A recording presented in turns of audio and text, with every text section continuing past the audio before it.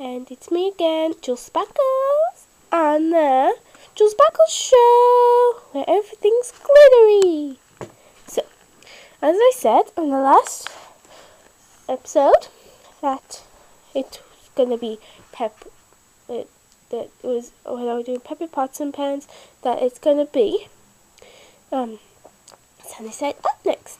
So I called her and she said she wasn't busy. So yeah.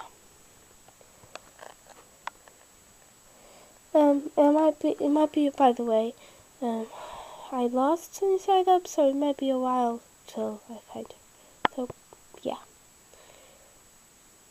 Wait a minute, she's here. Oh my god. So, tell me a bit about yourself, Sunnyside Up.